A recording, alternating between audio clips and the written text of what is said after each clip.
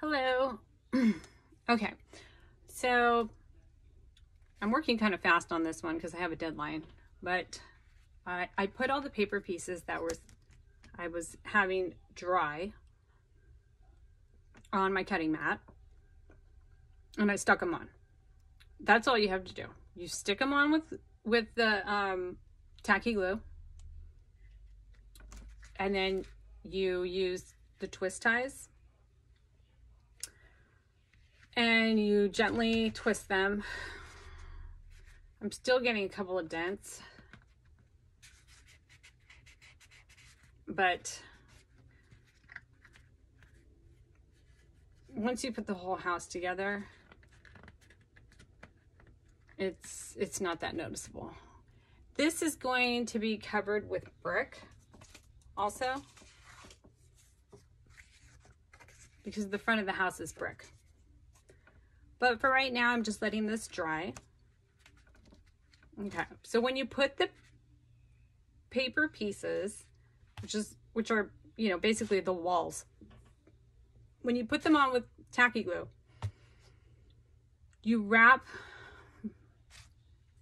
the house with the pipe cleaners and you let it dry for a while. But then you're going to have some gaps. You're going to have gaps on every corner. So every corner is not going to be perfect. It's not going to look that great. So what you want to do is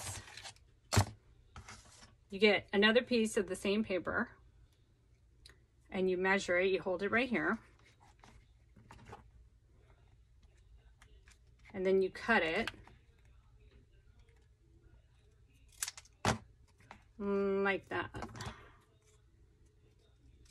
Okay, so if there was a gap right here, well, that's not a good end. Let's do this edge. If there was a gap right here, you cut the paper, so it'd be right here. And then I use this, I have this thing that I bought a long time ago. This little paper cutter. It's a cutter. This is a cutting blade, so you can get sharp edges. And then this one folds paper. So I use the black one to make a crease. You put it up at the edge.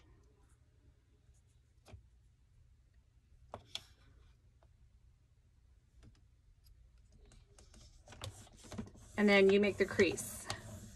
They sell these at craft stores. I'm sure you can buy them online.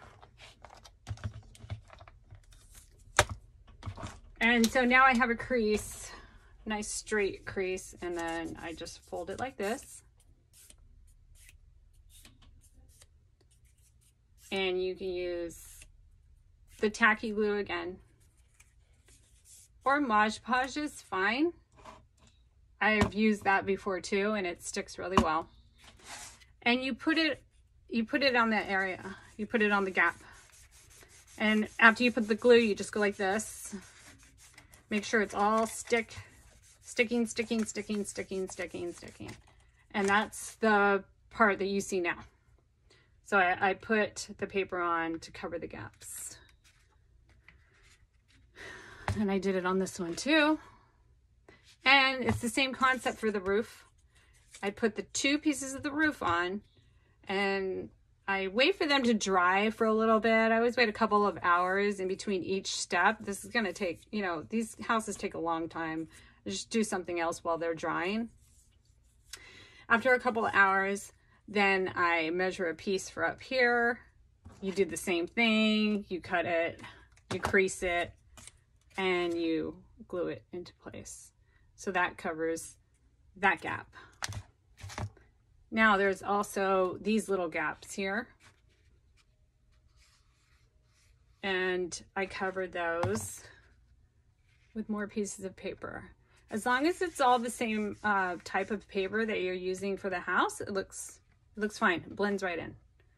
So I glue those in place with Mod Podge or tacky glue.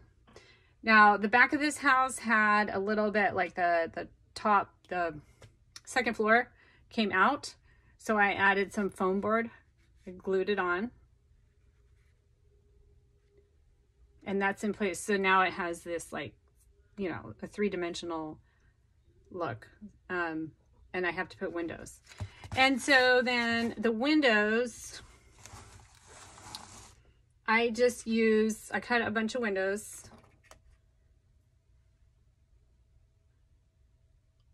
And it depends on the, the picture that they send me, what color I choose for the windows. It's just 2 pieces of paper like this.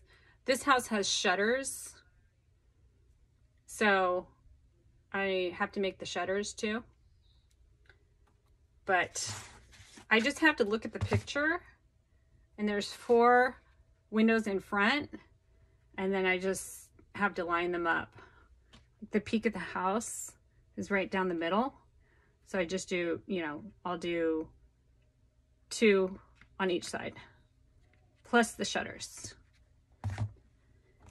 And I'm starting to make a door.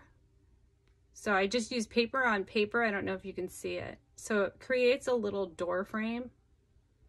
And then doors usually always have like other tiny details on them.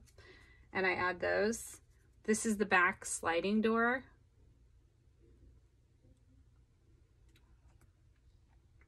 So my next steps are, once this dries, I'm going to take the pipe cleaners off. I'm going to put the brick. It's going to cover most of the front. Then I'm going to put the windows. And after I do the brick and the windows, then we're going to glue it into place on the board